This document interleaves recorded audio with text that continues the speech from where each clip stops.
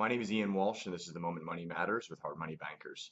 Today's topic is going to be spam versus marketing, and what's the difference, and why is it so important? So one thing I find, I would say that the main separating factor between spam and marketing was two things. One, do your users want to see the content?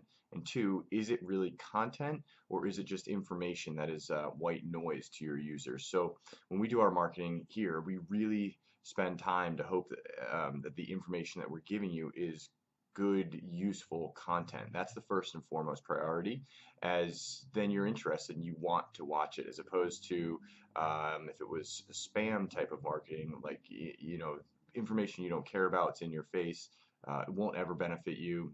That kind of marketing is typically more spammy. So I would say if you're marketing to new clients and so forth, really focus on the content being good, real, and making sure that you spend time on it as opposed to shortcutting it and trying to just get in front of people. So if you like what we're doing here, Ian Walsh at hardmoneybankers.com, Ian Walsh on Facebook, or Hard Money Bankers PA on Facebook.